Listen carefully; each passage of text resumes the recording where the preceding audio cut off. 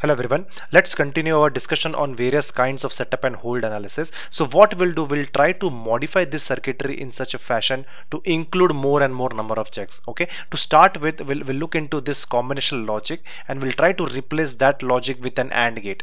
Okay, the same thing that we did in the clock path, just to save some amount of power in the clock path, we'll do the same thing to save some amount of power in the reset path as well. And how will this work? Let's say we have two signals. Let's say one is the control signal and one is the A signal. So whenever the control signal sees a high pulse, the gate is open. So either a logic 1 or logic 0, whatever is present at the A input will pass on to the capture flop, and the flop will get resetted or setted based on the value of the A signal. So this is how you control your gating logic. So in this way you can actually save some amount of leakage power.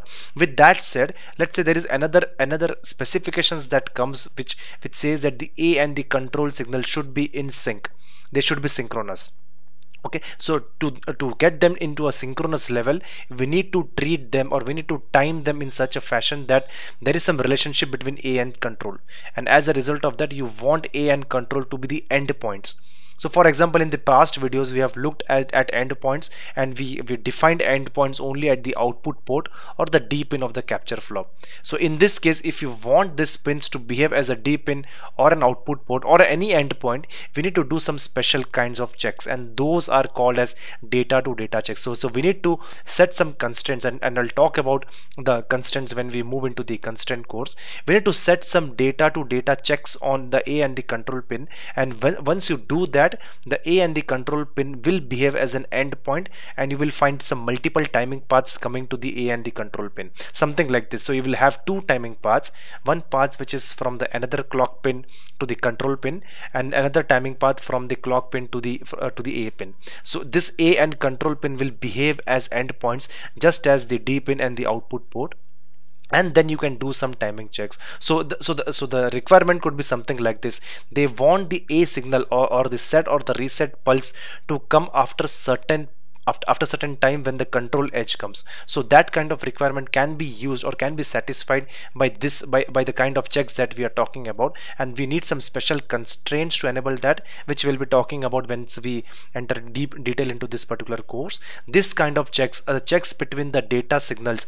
Since this is the A signal, this A pulse is a data pulse, the control pulse or the control signal is again a data signal. So a check between two data signal is referred to as data to data check, and there are checks which are included as a part of setup and hold analysis. Okay, it's just categorized separately because this is a different from all others. All others were dependent on some flops except the clock gating. They were all dependent on certain endpoints as being a flop. In this case, the endpoint is not a flop, but it's an input of the gate. Okay, so this kind of checks also are categorized as data to data check, and as and when we enter deep into the course, I'll provide some more examples of data to data check. Okay, so with that said, let's move into another category. So another category of timing is the latch timing. We have looked into flops, we have looked into edge triggered flops, and when we say edge triggered flops, basically this launch flop or this kind of flops will become transparent on the edge of the clock signal. But there are certain special kind of flops that becomes transparent on the level of the on the level of the signal. Let's look into that. First, let us build the circuitry over here. We'll bring a latch in between. Then there is one more flop that we introduced over here. Okay, and with the latch and the flop we also add some clock pulses. So let's say we give the clock to the latch from this clock, and the same clock also goes to the flip-flop. Okay, so the major difference that we see from this flop and this latch is the behavior or the way they get triggered or they become transparent. So now, for example, the flops which I have used over here, this flop, and this one, these are all edge triggered flop. They will become transparent on the edge of the clock pulse.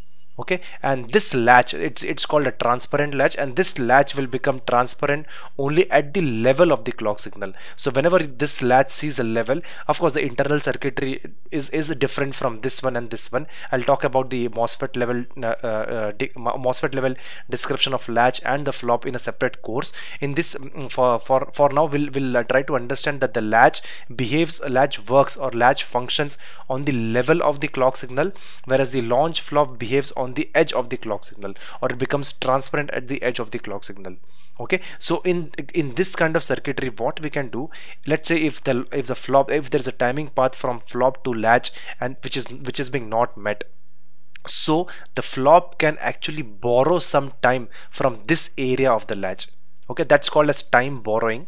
And again, if there is a timing path from latch to the flop which is not being met, the latch can actually give some time from this area. It's called time given to the start point. So this some amount of time from its transparent, from its level edge, it can provide that to the capturing flop. So that is always possible. That's why latches are becomes really important in today's VLSI circuit. So we will talk about more about latches and its applications. Basically, most of the pipelining is being done using latches. We'll talk more about applications of latch and applications of latch timing as we go further in the course.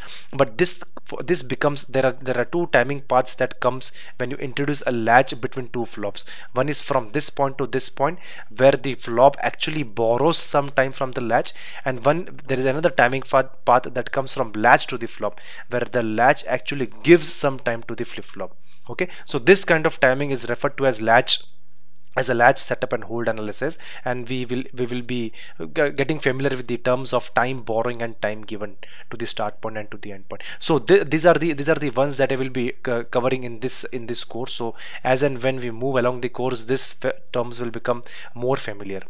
Okay, so along with the setup and hold analysis, along with the reg to reg checks, the flop to flop checks, there are some other kinds of analysis, a timing analysis that we do once we enter into an STA world. So those are called as one of them are called as slew and transition analysis.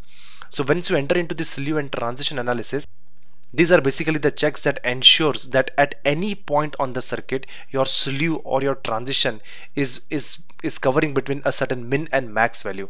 It is between certain range. So there will be some min requirement, there will be some minimum requirement of the slew, there will be some maximum requirement of the slew and or the transition. The slew and the transition analysis ensures that each and every point on this particular circuit meets that criteria. And there are reasons for that. There are power related reasons for that. Basically, if the slew is too sharp, it will increase your short circuit power, and if it is too large, it will again increase the opening time for which your gate is turned on. I'll talk more about the slew and the transition analysis in detail when we go further in the course. So this will also be a part of our course. So what we'll do, we'll stop at this point, as I need some more time to discuss the slew and the transition for data as well as clock path. We'll stop at this point and we'll start from the slew and the transition analysis checks that we'll be doing in a circuitry from the next video. Thank you.